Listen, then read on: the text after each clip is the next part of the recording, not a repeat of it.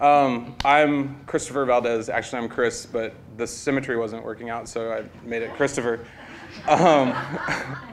And I'm at Primer Gray. We're a web development and marketing agency here in Houston, about 2.5, 3 years old.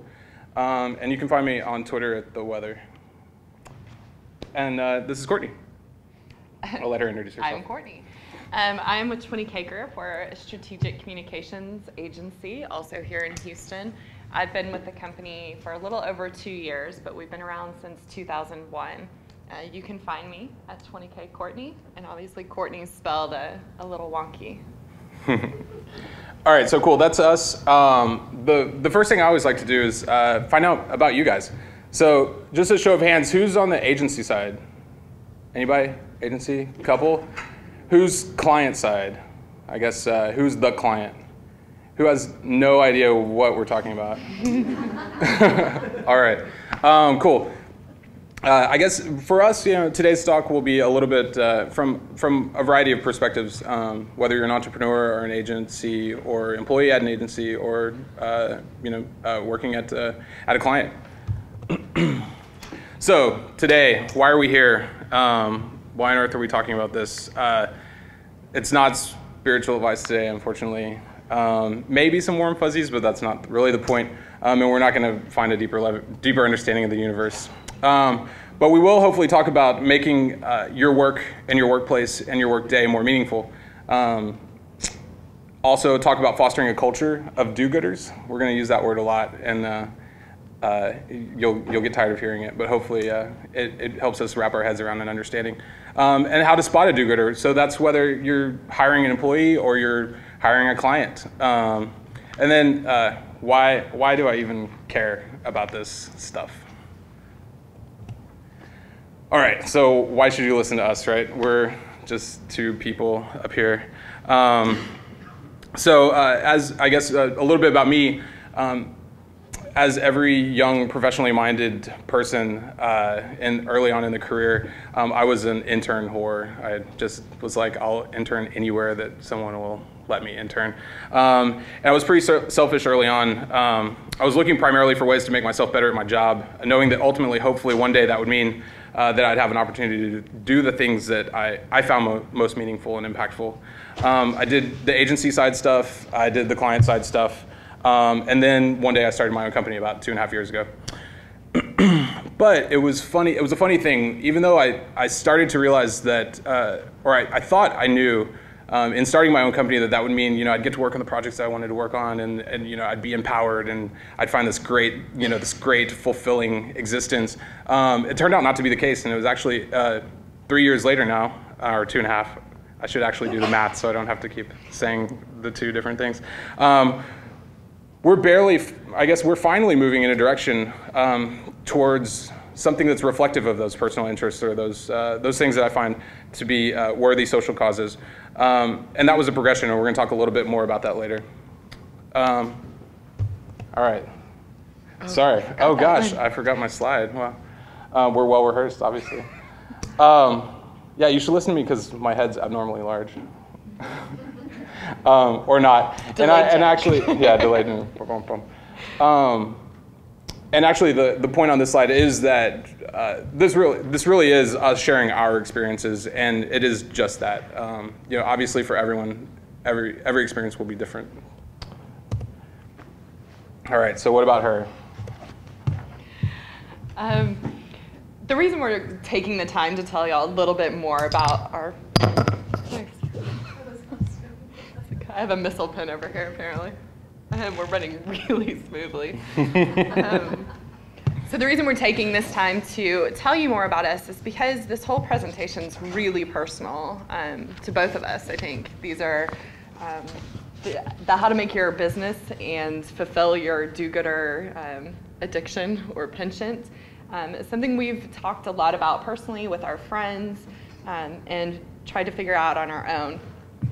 So that's why we're going into our little brief histories.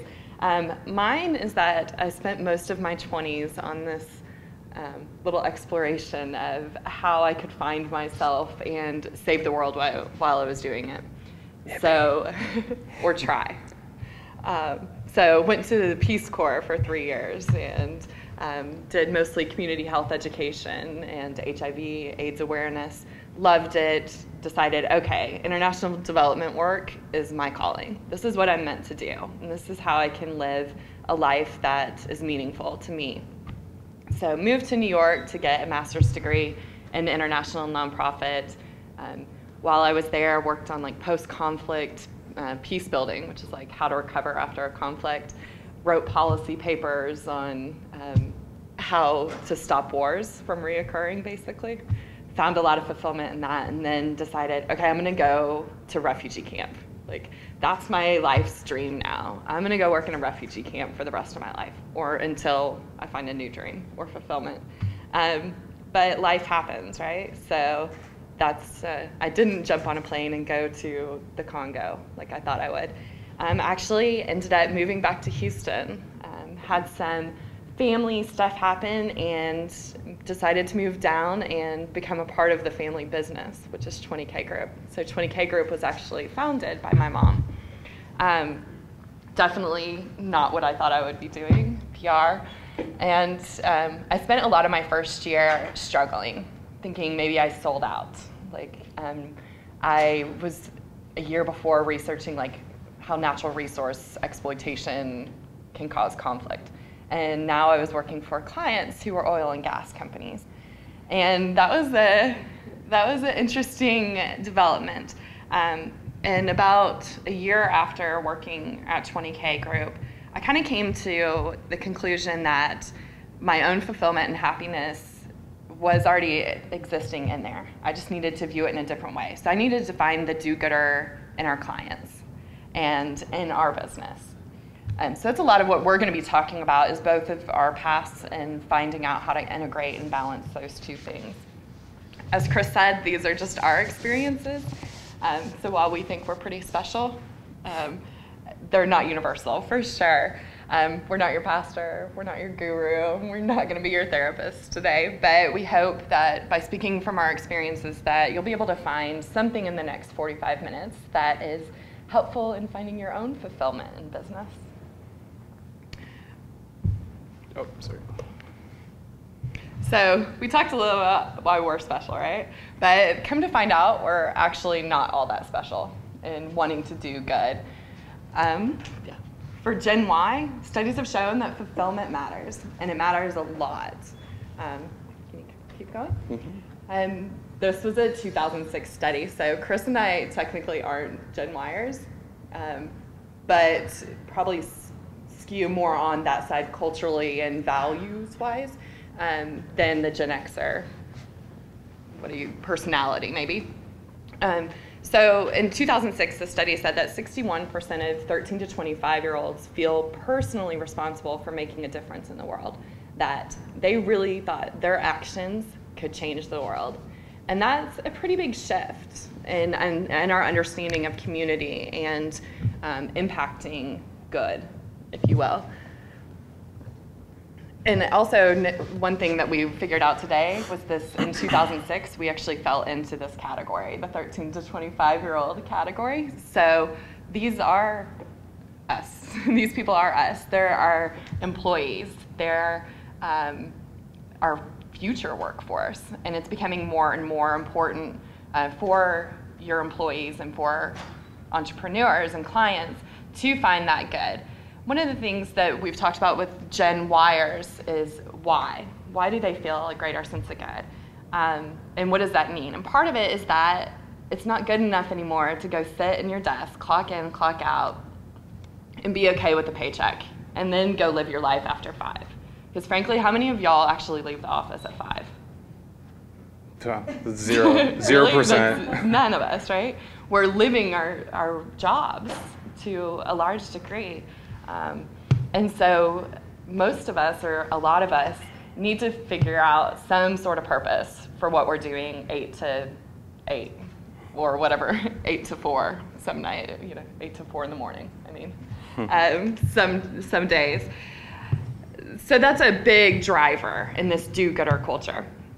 The other thing is we have access to information, right? We are constantly flooded in with images of famine and you know, this corporation had a big scandal, you know, the AIGs and the Enrons, you know, and that's not being good enough for us anymore. Like, we can't put the blinders on and just pretend that we don't know better, because we're seeing it on Twitter in real time. We're seeing it on CNN, you know, revolutions happening in real time.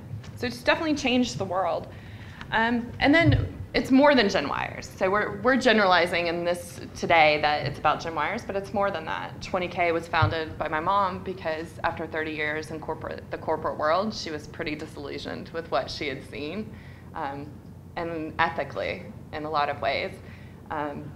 So formed the company to kind of do it her own way and do it in a way that she saw as doing better. So all that to say, like, these are issues that we see facing entrepreneurs and employees, and that are important drivers to our businesses' successes and personal fulfillment. For the next 40 minutes or so, we're going to get into how you can do good in your business. Yeah. So kind of, I guess, a setup here for us. We wanted to frame things in this spectrum. It actually helps to define these terms early on. So we call it the spectrum of do-gooding. Chimes. And trademarked. And trademarked. Not for real, guys.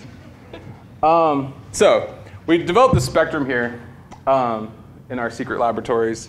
Of kind of the left side here is the person on that, you know, is not doing anything. You know, it's kind of a status quo situation. I don't really have a care to do anything actively. I don't really share any kind of interest in sustaining a common good of any sort. And then you have the second level here, which is I have a respect for the common good, which means that, you know, I'm not going to take on a client that is, you know, a known terrible person without naming any names. I'm not going to, you know, we're going to recycle in our office because it's the right thing to do for the environment. It's a fairly passive role in terms of do-gooding. You step up to the next step, and you've got someone that's, well, you know, we work with a lot of good folks. We work with a lot of people who are well-intentioned, and sometimes we're able to help them do good. It's not a full-time thing that we're committed to 100%. It's not a criteria for the people that we'll work with or the people that we'll hire, but it is it's something we're mindful of, and we're slightly more active in it. And then you have the furthest end of the spectrum there, which is we will only work with great high-impact causes. We will only hire people that are committed to the same set of organizational values that we have. And so we have that spectrum, and everyone is going to find themselves on a different place in the spectrum, obviously. And that's sort of a personal or a corporate choice that each individual or each company makes on their own. But this kind of gives us a construct within which to talk about or to even evaluate yourself or your company in terms of where you are or where you'd like to be.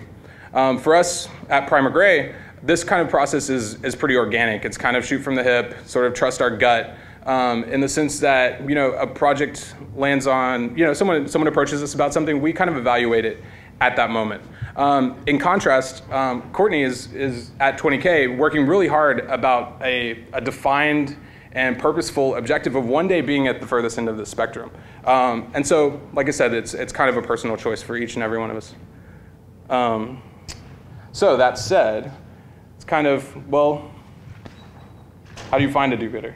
Right, so say you've decided that you want to fall maybe closer on the right side of the spectrum, or you're already there, and you've decided you want to work with clients who do some modicum of good, right, at some level. Maybe they're not like the ultimate Susie, I don't know, goody two-shoes that never makes any mistake, because those don't exist. Toms. Which get a lot of criticism, you know, or yeah, we'll talk about them later a little bit. So you decide this is something you want to do. How do you spot a do-gooder? So you're out there developing business, you're having potential client meetings, putting proposals out there. What are some things to look for? One's transparency. This is a super CSR, corporate social responsibility buzzword, right? You hear about transparency all the time. And sometimes when people talk about CSR, it's only about transparency. But we see it as a lot more. It's a great thing, but you need to be to be better and doing more than just being open about your financials, or we made a mistake. Like, I work in crisis management, issues management. So we always say, if you make a mistake, own up to it immediately and tell the truth, throughout the entire process. If you have an oil spill, tell the truth about it, what happened, own up to it. But it's more than that. You have to be transparent and be open and honest before then, in my opinion. Openness to change and improvement. This is a little bit of like change management theory, right? We want to work with people who are open to doing better, can identify some of the things that they're not okay with, or that they're doing that's not super great, and want to be better, but also be willing to actually implement what they need to do to make those changes happen. It's great to have really awesome intentions, but it's not going to matter if you're not doing something about it.